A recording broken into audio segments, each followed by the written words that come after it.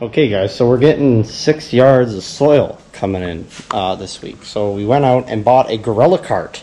So Connor Ward has one of these, and I believe Alan Hain has one of these as well. And these things, I've heard, are awesome. I mean, just watching the video about how they work, looks like they're awesome. So we're going to put this together and yeah, see how it works. Okay guys, so I guess we would consider this kind of found footage type of thing. This was recorded just after Canada Day in early July, when we were supposed to be getting a lot of soil and stuff delivered, and I was gonna do a series of videos on it. Kind of never got around to doing it, but I still had the clips of me taking it out of the box, so I figured, well, we're in the winter here, might as well take the time to explain it to you guys and how it works. You guys know that like strong plasticky like new car kind of smell? It's definitely got it. So this specific model is the 7 cubic feet edition. So this is pretty damn big. I think, you know, I could probably fit in it. You know how some companies got the little touches? The fact that the wheels say Gorilla Cart, pretty darn cool. So first of all, anybody getting a large amount of material, like 3 yards of soil or something, I would definitely recommend getting this Gorilla cart. We specifically used it for 3 yards of soil, 3 yards of mulch, and it allowed us to complete 3 yards of soil, 3 yards of mulch in about 6 hours, which normally with a wheelbarrow took about 3 days. Here's something that's really interesting, guys. For those of you who aren't too great at putting stuff together, the steps in the instructions, step 1, 2, 3, 4, 5, are labeled with the parts that you need for each step.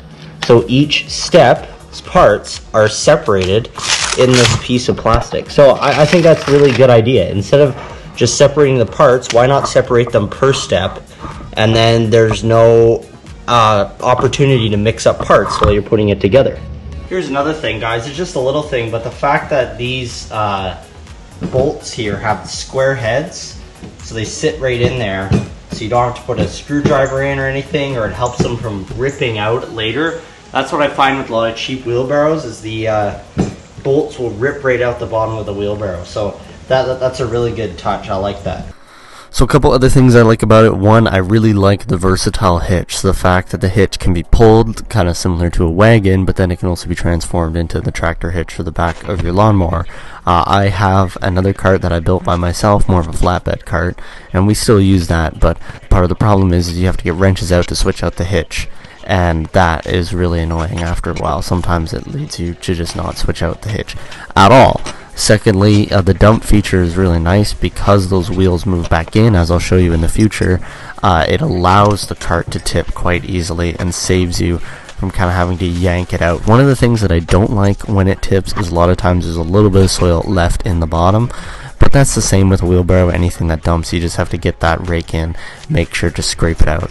Overall build quality, really great, solid, hasn't had anything that we're worried about breaking it.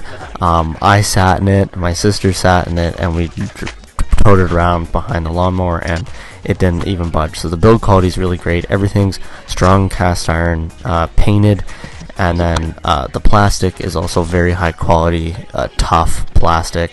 The handle's very tough as well. I really can't see anything on this thing breaking. Winter storage, also very good. What we did this year is we just took the wheels off, flipped it upside down, and propped it up in the rafters in the garage. So definitely, if you're looking for a wheelbarrow alternative, this would be one of my best suggestions. Here we go, folks. It's all done.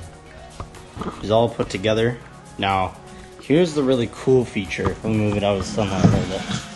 Here's the really cool feature about the Gorilla carts that I really like.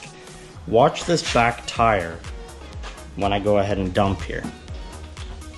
So I don't know if you guys can see that, but that back tire actually moves in as you lift this back up. So what that does is it helps you actually dump the cart itself, because you're not only lifting it on the rotation of the tire, but as the tire is rotating, it's pushing the cart back as well. So it helps you lift that cart up. So overall, guys, I'm super happy with the cart. It's extremely well built.